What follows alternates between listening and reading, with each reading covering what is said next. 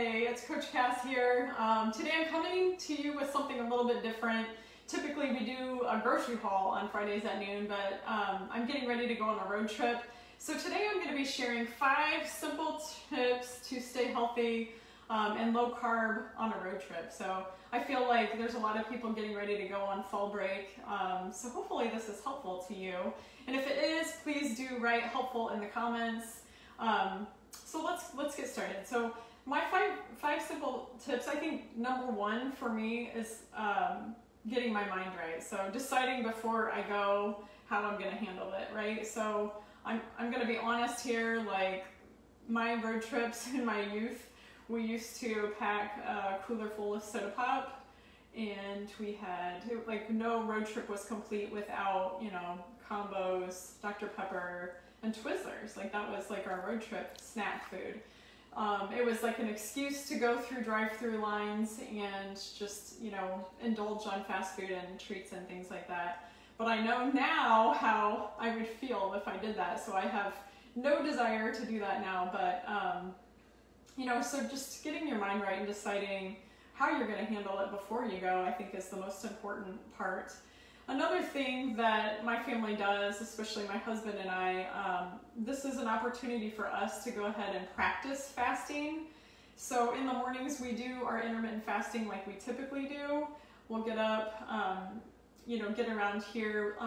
And one thing that the kids might do, like a suggestion for your kids, is to have them to eat something healthy in the morning before you go. So, you know, don't have them get in the car and be hungry and then 2 hours down the road they're asking you to pull through a drive-through line, or, you know, get some Dunkin' Donuts, something like that. So try to, you know, if you're going to eat in the morning, eat healthy before you go. But for my husband and we use it as an opportunity to practice fasting.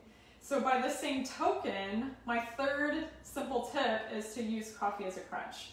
So people often either make coffee here and have our to-go mugs, or we'll use it as an opportunity to stop at a coffee shop and get a good cup of coffee on our way out of town and just kind of sip on that. Helps to keep us awake, and then just the caffeine helps to kind of keep us satiated until we are ready to break that fast later on in the day. And even then, my 4th tip, which is pack and prepare ahead of time. Grab some, you know, low-carb snacks, like, so this might push back our stop time even further, so we can get on down the road even further before we ever even need to stop. And these snacks are satisfying, are going to satisfy our kids, and you know, help us to get where we need to go further. And tomorrow we're going to be in the car for like 10 hours. So some of the things that we try to do, one thing I'm going to do today is I'm going to hard boil some eggs and peel them so that we can just throw those in the cooler and have them on hand. We often will cut up some veggies and throw these in a cooler as well. So some celery sticks. Today I grabbed organic sweet peppers that you can easily eat in the car. These aren't clean, you know, as clean as I'd like, but sometimes I'll get either like keto cheese crisp or some Gouda cheese. These snack sizes of olives that I purchased actually on one of the grocery hauls, or the tuna packets that you can easily open and eat in the car. And then I like the single serving nuts so that you don't end up overdoing it, because I know that if I get in the car with a big bag of nuts, all I want to do is eat the whole thing. So this keeps it at a single serving size. Apples are easy to travel with, so often we will throw some, you know, apples that are a good size in the car. Dukes.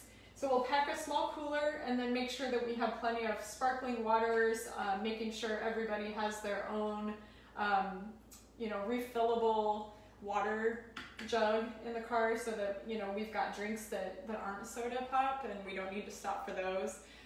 So these are some of the things that we pack. And then the other thing would be to research your route as you go. So, you know, we know where we're traveling tomorrow, and I have in my mind, like, you know, healthier places that if I have to stop roadside, you know, what restaurants are those? I think that most restaurants now have an app. So if you have something in mind that, you know, like, this is one of my family's favorites, we can eat healthier here, you can probably download that app and find it, or use another app like Google Maps will help you to find find restaurants along the roadway, as well as I think is it iExit app also sometimes will help you to be able to research restaurants along the way. Some of our favorites are getting unwitches at Jimmy John's because they're pretty low carb. We'll stop at Chipotle and get the salads there. And then Panera Bread, we can usually find a decent salad option at Panera. And then sometimes we'll even do like a higher end grocery store and go to Whole Foods and buy some snacks or some items to get us through our trip that way. So those are just a few simple tips that we use just to stay healthy and low carb on the road. Hope everybody has a great fall break.